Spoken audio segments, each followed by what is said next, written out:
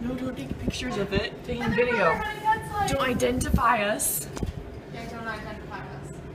Either way, Brother Honeycutt was like, oh yeah, I was standing outside before sacrament meeting today, and Maddie and Natalie walked up, and they were like, oh, are you going to sacrament meeting? And he was like, no, I just need a minute because the new bishoprics in there, and They brought 52 family members. 52 family members, and they're on my turf and whatever.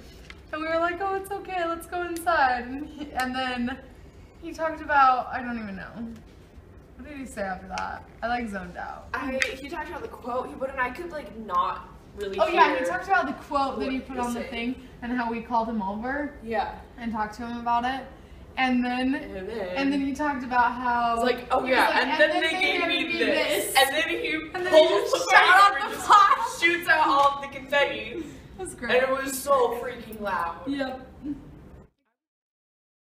didn't realize he identified us for a second, and then I was like, wait, did he just say that? No, and I was like, I realized he had, and I was like, you guys are all welcome.